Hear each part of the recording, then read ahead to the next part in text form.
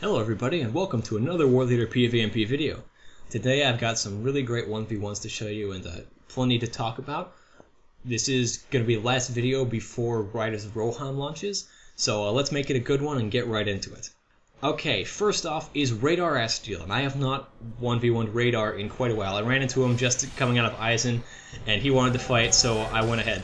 I do not expect to win this fight because the video where I beat him was several updates ago, and back then Runekeepers were quite a bit less powerful. In the updates since that time, every single update has increased their power since then, and Audacity's come out and all that stuff. So honestly, a Runekeeper of Radar's caliber, I expect to be basically unbeatable for me at this particular time, because we just don't have the tools available that we need to properly combat them. They hit too hard, we don't heal enough, they heal more than we can put out in terms of damage. If they know what they're doing, you're not going to have a chance. He did let me get my buffs going, so I'm at least giving it a good shot, even if I don't expect to win, which is always important, to give it your best. Even if you don't think that you're going to actually win the thing, at least give it an honest shot to at least have some respect for your opponents, and you never know, you might get surprised, but don't just give up on the whole thing. It is, if nothing else, it is good practice. But as you can see, he is doing pretty well with his healing and stuff. I'm actually a little surprised right now that he's taken this much power to get through me. If this were to keep going for a while and I were to stay alive, I could potentially run him out of power, but he's just hitting so hard that that's not going to be a possibility. Although come Rohan, it might be possible that War Leaders could pull it off. Now I've gone into Commander stance. This is my only chances if I can manage to stay alive and get these heals off. But as you can see, I got a heal and instantly lost 2,000 there. Another heal for 2,500, lost 2,000 on a crit. It just doesn't work. They crit too hard. They crit harder than your heals go. Next up is Thor, who I think this is the second time that I've fought him. And this is kind of interesting. He wanted to go at me, and this whole time, as you can see, I'm having some lag. Everything is just stuttering. My frame rate is a little bit low, so... And you can see right here, this is what I'm fighting from. But the last time I fought him, I did very well, and even though my internet connection or whatever it is doing this to me, I feel confident that I can actually fight him. Now, one thing that I'm doing is, because of the way that everything's going, I'm going to use this tree, and I'm going to work on his bird whenever I get the chance to. I don't think that, you know, this is going to go anywhere particularly, but if I could kill the bird, that's going to be really helpful. And I do think that I might get the opportunity to, so that I'm just going to take the chance to go after the bird. I'm also going to fire shots at him when I can. He's hitting me with a lot of crowd control right there, which is going to be very handy because I could potentially hit full DR, which will definitely play a factor if I do get there. As you can see, I keep getting stunned and it's cutting off my animations and stuff. That's something weird that... You know, it happens. It's part of the game. I think I've talked about it before in another video or so. But you do have to be aware of that. Right now, I'm keeping the bird in target and attacking it while keeping the tree between myself and Gore. And actually, I put a decent amount of damage on the bird, so I'm going to go after him right now. And Gore does not seem to be using any of the Lore Master heals that he has at his disposal to take care of his bird. So it is... There we go. Finished. The bird is dead. That is huge, because that takes away a bunch of damage. More importantly, it takes away a ton of tactical mitigation, almost 1,500 plus points of tactical mitigation gone. That is worth basically 4 menacing roars stacked on top of each other. Actually, more like 5. That is how big of a debuff that is, and as you can see, I am now hitting him a lot harder than I would have been. So now I'm just going to be chasing Gore around. He doesn't have his bird, he gets no flank heals, he's not going to get interrupts if I were to stand and induct something. I've hit full diminishing returns because of all the crowd control he threw at me, and I'm also doing a lot more damage to him. So this is exactly where I want to be, and if a Lore Master gives you the opportunity to kill their bird, take it. Even work towards working out taking down the bird while you try to line of sight them and stuff. That is a very viable and effective tactic. There we go, I'm talking to Umelkor. Because, I don't know. It seems lately that I keep on getting tells all the time, and I have to answer them in the middle of 1v1s, and then I'm recording them. This has happened in the last 3 or 4 videos now. I don't get it. I hit the shot there. I should have hit Fracture to interrupt him. I did not get that off in time. I do have my big cooldowns off and ready to go, so I should be able to hit one of those. And as you can see, I am using some better potions right now, because I have been stacking up on better pots and stuff in anticipation of Isengard. No, of Rohan, not Isengard. So I'm currently working on that particular stack, and once I get rid of those other 2 potions in there, I'm going to fill it back up and then go back to using my regular rank 6 ones. I do tend to use the rank 6 potions from the vendors in Gramsfoot, mostly because back before they were bought with commendations, I didn't have the time and stuff and the delving currency to buy the rank potions from the delving stone barterers. And then with Audacity, I spend all my commendations on that for the most part, except for when I'm ranking people up and buying them skills. So that is where those currencies typically get spent, and it's only towards the end of Rohan now that I actually have the capital to actually invest in those things. But I will have them available for myself in Rohan, so it'll be interesting to see me using them there. I did hit Get a Grip, and yeah, we're doing alright here. I do need to do something about him. As soon as I get a crit, I'm going to hit Quitters. That's going to be a great big boost for my power and my morale pool. Come on, hit Quitters, hit Quitters. Why did I not hit Quitters? Oh, come on. What am I thinking? I mean, yeah, he's down to 2,700, but even then, where is the Quitters? Okay, I should hit Quitters now. I'm not hitting Quitters, and I don't know why. I guess it's working, so I will have that cooldown available for something else. But I should have gone ahead and hit Quitters just to go ahead and finish him off. That immunity to crowd control, the full diminishing returns, has just been fantastic. I'm going to go ahead and slow him right here. If that doesn't finish him off, then I'll be able to catch him up and finish him off anyway. He's still got 300 health, finished him with Black Speech, end. But the big thing to take away there is just, you can see how important it is to kill the bird of a lore master and how much better everything goes. And here is Webfirth. We ran into each other. I had an opportunity to hit my brand, but I didn't quite take it. So I'm at a slight disadvantage there. It looks like he's got trail food, possibly cooked food up as well. It could just be the run speed buff. But no major buffs on him. No major ones on me, except for apparently a 5% damage from whatever I was doing. So it should be pretty fair. Unfortunately, I did stay in Brawler stance a little too long there. I need to be in Commanders. And I have not yet dropped Banner of Terror, and I'm not sure why. I need to get that down right now, because he does have his controlled burn going right now. And if I don't, there we go, Banner of Terror down to cap some of the damage he's been doing that, but he's already gotten some big hits from that. So I'm going to need to get some heals and some crits to recover from the amount of damage I've taken. I'm inducting Quitters right now because I really need that heal. Successfully pulled it off. Didn't get a super big heal out of Quitters. And he's doing a good job of staying on top of me right there.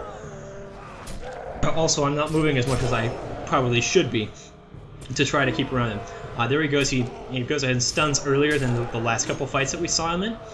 And he's actually managed to put down just a ton of damage. That's worked out very well for him. He's got some great crits. Just wonderful advantages for him. And it's really been working well. Going for a double heal did not work. So I am almost dead. I have to go ahead and just use that induction like that. Well, with that power fear. And 200, 300 health. Warg jumps in, and I'm trying to heal up and stay alive, but there is a burglar right there, and I eat a couple big crits, and I'm finished off. So, and there's another Berg as well, so the Warg also goes down. Next is another champion, and this is a Gloria champion. Now, the really big thing that got me in that Webfirth fight was he got some really big crits, and I didn't get crits on some of my bigger heals or on some of my shouts when I really needed them. So, champion fights, they can be decided by crits in many cases. Just who gets the crits, who doesn't get the crits. That's going to be a major factor. And this particular champion, though, is in Glory. Glory champions do not get crits like that. These are instead endurance fights. As you can see, I'm fighting this guy from Brawler stance with R of Command, because he just does not hit as hard. The other big difference is he is using dual wielding, whereas Webfirth does use a two-hander, so he gets bigger single crits with that two-hander, whereas this guy, he just gets a faster attack speed. So inducting heals against a dual wielding champion is always a whole lot tougher to pull off because they do hit you a lot more. This will be a big change in Rohan though, because that's not going to be the case since there is a limited amount of induction setback that's being added to the game. It'll be very interesting to see just how that affects war leaders and playstyle in both raids and soloing and everything. It's going to be fantastic to see how that plays out and what I'm able to do with it. But against this guy, things are going pretty well. His power pool was pretty low for a while there, but Banner of Terror has worn off, so his power is going back up. He just now hit Controlled Burn, that icon just popped up. But I'm doing pretty decently as far as working my way through his power pool. I'm also doing a pretty good job of staying behind him. My movement is solid. It's not the greatest, but I'm doing as best as I can.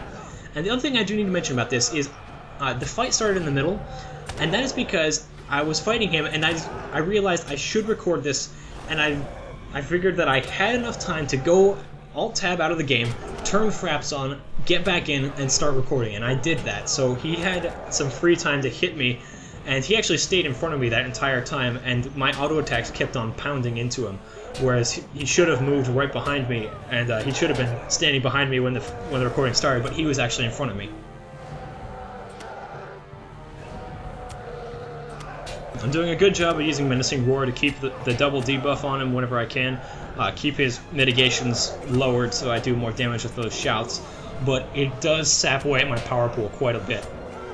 The other thing I do need to mention is that all these fights, you can see that I've changed my skill setup, where I have moved Call the Shadow out to number 7 on my skill bar, and left number 4 open. I've done that because I'm anticipating getting Shield Bash, and I want to get ready for my new control scheme once I get Shield Bash slotted in at number 4, because I picked that as my spot for it on the control bar. Right there, I went ahead and I hit Quitters, not because I needed the big heal, but more because of the power. As I mentioned against the Gorgthor fight, that was something that I thought of later as well, not just in recording the commentary for the whole thing, but I realized the power boost would have been a good idea to use, also with the Floof fight.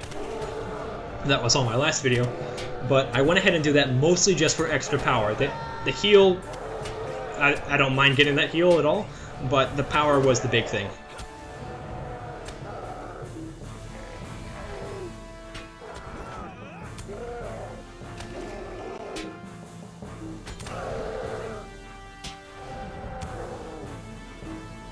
Alright, we're doing quite well. He has used quite a few bubbles, but I think one of them will be coming off cooldown fairly shortly here. And my power pool is getting pretty dangerously low. His has also gotten quite dangerously low, and there goes that bubble as I predicted. Overall, things are going quite well. If I lay off my melee attacks a little bit more, right now I'm focusing on staying right behind him and letting my auto attacks do some work. I should be hitting a heal here. I've got those death wings out there, but I don't seem to be. I might just be focusing on the kill. Yeah, that's probably what I'm doing. Okay, there we go. Hit the fracture. Didn't get a crit, but he's almost finished off. He's going to be dead right here. He's not running or anything. And so Black Speech will finish it. Yep. And now Gould. As you can see, I was sending tells again. I actually saw him riding by on the horse, and then I was still in the middle of typing, so I overshot him and really messed up the opening. And messing up an opening against a hunter is terrible. As you can see, he has done 10,000 plus damage to me already. I've hit both my big cooldowns. I'm at 4,000 health, and he is just blowing me up. I've even used one of my better health potions, but it's just not going to do a thing. We're in the open field. I took a ton of damage. I should have not engaged in the way I did, where I turned around and came back at him. Instead, that got me killed. Here's Athreros, who's another pretty tough hunter, and as you can see, it's a very similar thing. I'm emoting at him, and then he opens fire. I tried to get some crits there, didn't get any crits, so I don't have any instant heals to fire off. I put down Banner of Terror right there, and I go ahead and induct a couple heals and just keep this rock between us. I want to get myself ready to make a proper attack. Go ahead, call the Shadow, get the slow on him, and now I'm going to charge right in and just pound on him with the melee. The other nice thing is, I forced him to use up a lot of the focus that he had with running around that rock trying to get line of sight on me. And that means that he didn't get to use off more penetrating shots, more merciful shots, stuff like that. Instead, that focus was bled off by walking. So that's another great reason to try to use terrain. So against Gould, I should have run towards TR hotspot, kept going that way instead of turning around to engage him, and refocused everything. Against Athreros, I took advantage of the terrain here when I realized that the fight hadn't opened very advantageously for me. Managed to recover and then went back on the offensive as soon as I had a good opportunity to. And as you can see, it's worked out a lot better. My health pool is very high, his is very low, he's running low on power. Things are just working my way at this particular point in time. The other thing to notice is that I am rank 10, and the only difference for being rank 10 right now, because I have not spent anything on skills, except that I did buy Purge, is I've got the rank 10 Battlefield promotion. Other than that, everything about my War Leader is exactly the same, because this is 2 days before Rohan launches, this particular fight, and I'm just not going to spend the commendations on skills when I can get them for 1/4 of the cost in Rohan. And Athreros goes down to rank 10 Ugmog. And that one war leader who I was sending tells to a couple of different times, Umelkor, when I did hit rank 10, I actually did it simultaneously with him. He ranked up to rank 7, and we were fighting a couple Freeps. Had a couple other people with us. And we killed the champion, and he ranked up, and then the Guardian dropped right after that, and I hit rank 10. So we did that together, and that was a lot of fun. I had fraps running on that particular night, did not record a single thing, so I did not record actually hitting rank 10, and I was kicking myself about 5 minutes after that when I realized I had not recorded anything, even though I had fraps running. But that is where that is. So coming into Riders of Rohan, I've got a slightly new skill setup. I've got a huge stockpile of potions and stuff. I'm rank 10, I'm going to have all kinds of new skills, and there's new goodies coming for the War Leader, lots of new mechanics changes. There's going to be a lot to discuss, look over, and discover. And also there's a special project that I'm going to be doing with one of the writers of Casual Stroll to Mordor. And basically the long and short of it is that I've had to make a second account so I can play on Landreval with a fresh War Leader. So this fresh War Leader is mostly going to be showing up in that whole project, but I can pretty much guarantee that there will be points where I'm going to take that War Leader out for a spin around the Etmors with the idea of coaxing unaware Freepsies into a fight against a low-ranked War Leader, not knowing that there's actually someone behind the keyboard who has pretty much worked as hard as they can to master a War Leader and has already driven one to rank 10, who is waiting there hoping to shed their blood with his rank 4 or 5 or whatever that War Leader is at that point. So those are going to be some very interesting fights for sure. Most likely I'm going to get slaughtered, get really ticked off, bring out the rank 10, and start smashing people's faces in with Shield Bash. Anyway, that's all for this time. Good luck and have fun out there. Rohan is coming soon, and I will see you guys there, and the videos will come in Rohan. But in the meantime, Ugmog is out.